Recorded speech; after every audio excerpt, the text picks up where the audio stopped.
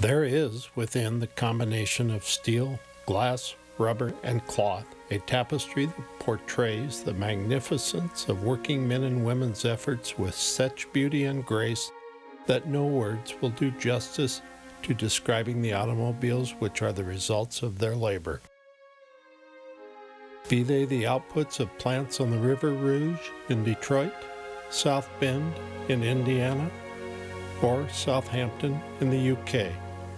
Be they pristine or long past the dim of the patina of time, they must be seen to know their beauty. Here is a short look at a very small part of the collection and legacy which one man, Harold LeMay, assembled in his lifetime.